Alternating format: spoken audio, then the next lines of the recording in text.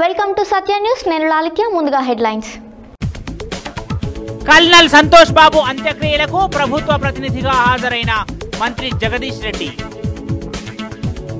Colonel బిక్కుమల Santosh Babu పార్థివ దేహం వద్ద నివాళులు అర్పించిన శాసన మండలి chairman Mutha Sukhender Reddy. Secunderabad railway station పరిసర ప్రాంతాలను త్వరలో కొత్త అందాలు సంతరించుకుంటాయన్న మంత్రి తలసాని శ్రీనివాస్ యాదవ్.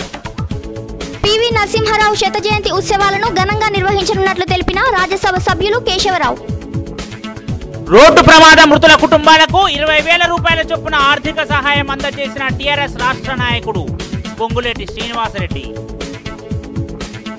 అమర జవాన్ సంతోష్ బాబుకు కన్నీటి వీడ్కోలు.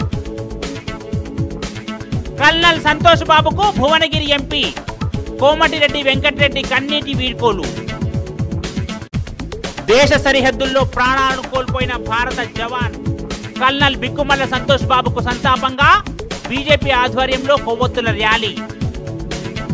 కల్నల్ సంతోష్ బాబుకి ఘన నివాళులు అర్పించిన సిపిఎం నాయకులు.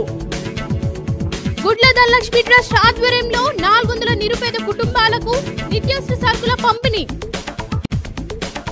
అమ్మ హోమియో కేర్ హాస్పిటల్ను ప్రారంభించిన జిల్లా ప్రజా పరిషత్ చైర్మన్ బండా నరేందర్ రెడ్డి. యాదాద్రి ఆలయ పునర్నిర్మాణ పనులను పరిశీలించిన quality control CE Asharani. లోగనబోయిన Ramana Mudiraj అరెస్టును ఖండిస్తున్నామన్న మత్స్యకార్య ఐక్య కార్యాచరణ కమిటీ సభ్యులు.